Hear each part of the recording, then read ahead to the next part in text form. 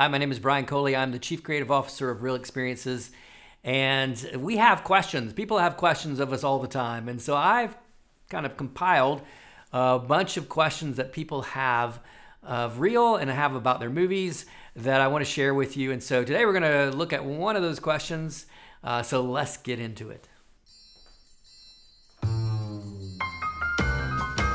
Here we go.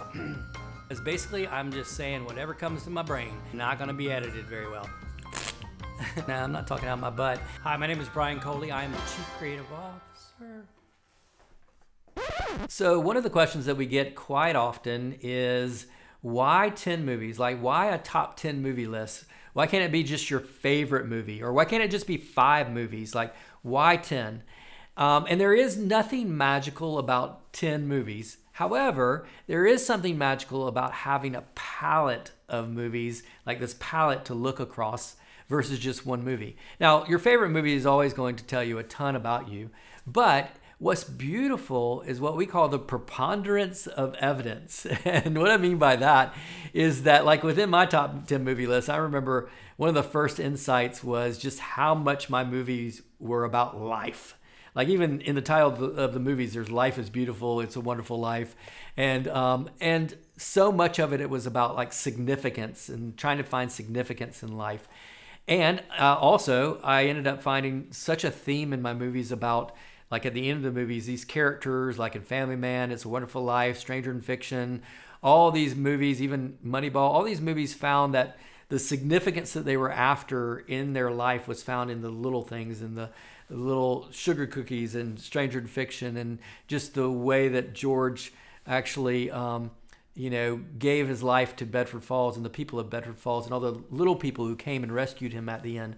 So I found that theme not just in my favorite movie. Like, if I had picked my favorite movie, it might have been Sound of Music, and I may have not as found that theme as prominently throughout my movie list. But once I had 10 movies, then I go, oh yeah, it's here, it's here, it's here, it's here. And then I'm like, oh, well, this is pretty important to me. This is a part of my story in a big way that I never knew.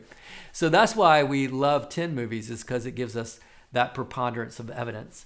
Often people go, well, why not? Wouldn't 5 movies do that? Well, yeah, but one of the things I've seen is that a lot of people pick movies that are pretty popular first, and then they start going, oh yeah, there's these movies that, like, I forgot and that I remember seeing as a child. So, when a person picks this very unique movie that's in their childhood or that they love, that would never show up on a top 10 movie list, like, I would never want that movie to accidentally not be on their 10. And so giving them 10 really makes people have to work through, well, let me think about different aspects of my life, different times in my life. And usually that 6th movie or that 7th movie ends up being that very unique movie, versus probably when they started, they went, oh, I love Forrest Gump, I love Shawshank Redemption, I love, Gladiator, Braveheart, like movies that we see a lot. And if we had just those 5 movies, we might see a lot of top 5 movie lists be the same. But ironically, with 10 movies, we've never seen a top 10 movie list be the same. And that's what we're looking for. We're looking for that specificity. We're looking for that individuality.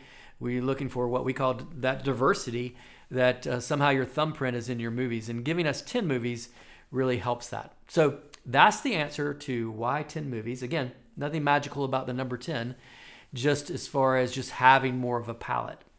So thanks for watching this. I'm going to do more videos on other questions that people ask. So stay tuned, and thanks for watching, and we'll see you next time on Real Impromptu.